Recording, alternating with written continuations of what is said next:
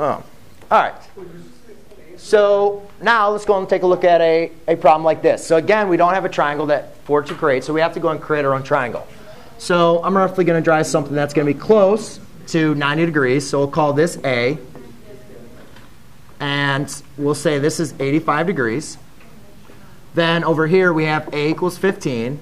And then I'm just going to kind of pick what B is going to be. I'll say B is over here. So B equals 25. So this will be C and then little c.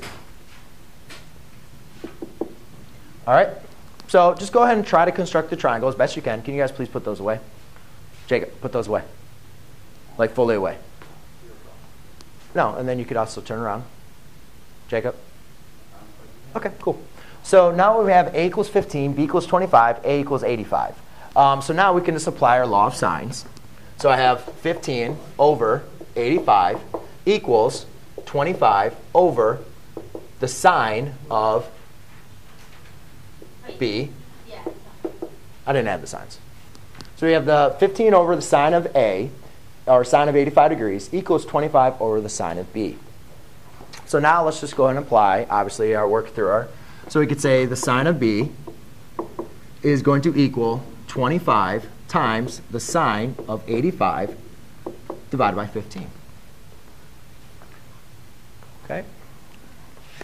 So we do 25 times sine of 25 times the sine of 85.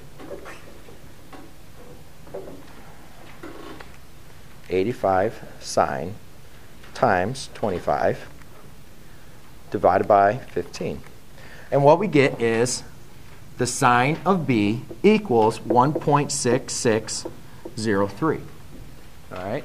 So now we need to take the inverse of this, right? To find B, the sine of your angle equals 1.66. So now we need to, again, be able to evaluate for angle. So we say B equals the sine inverse of 1.6603.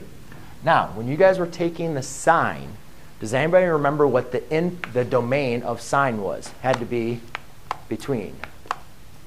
Or I'm sorry, the domain. Yeah, the domain of sine. Remember when we graphed sine? Well, the domain of I'm sorry, I was looking at the range. That was the range.